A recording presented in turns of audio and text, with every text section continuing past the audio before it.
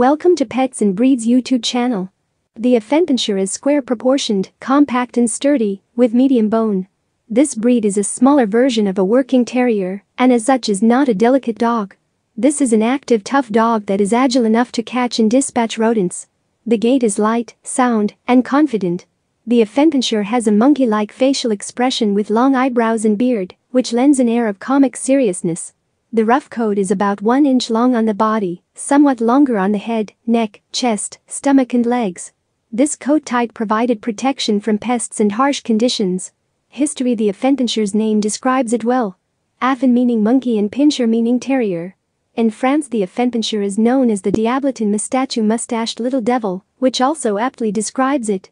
As one of the oldest toy breeds, the Affenpinscher's origins are obscure. Paintings by the Old Dutch masters from the 15th century often included dogs resembling Affenpinschers, but more definite evidence of the breed is absent.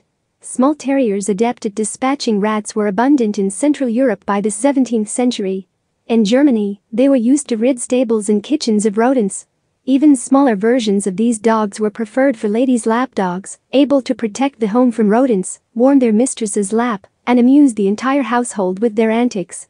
This small version eventually became the Affenpinscher, which was later refined by occasional crosses with the Pug, German Pinscher, and German Silky Pinscher. The Affenpinscher in turn became the progenitor of other wire-coated toys, most notably the Brussels Griffon. The breed was most popular in Germany, which can lay claim as its homeland.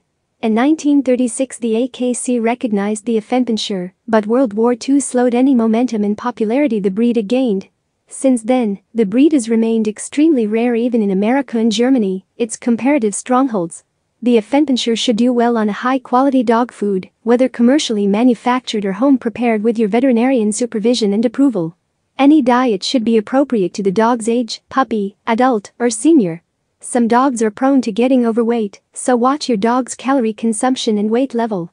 Treats can be an important aid in training, but giving too many can cause obesity. Learn about which human foods are safe for dogs and which are not. Check with your vet if you have any concerns about your dog's weight or diet. Clean, fresh water should be available at all times. Health: major concerns. None minor concerns. Paddler luxation, corneal ulcers occasionally seen. PDA, open fontanelle, respiratory difficulties, leg PERD suggested tests. Knee, eye lifespan: 12-14 years. Thanks for watching. Please like, share, subscribe and press the bell icon.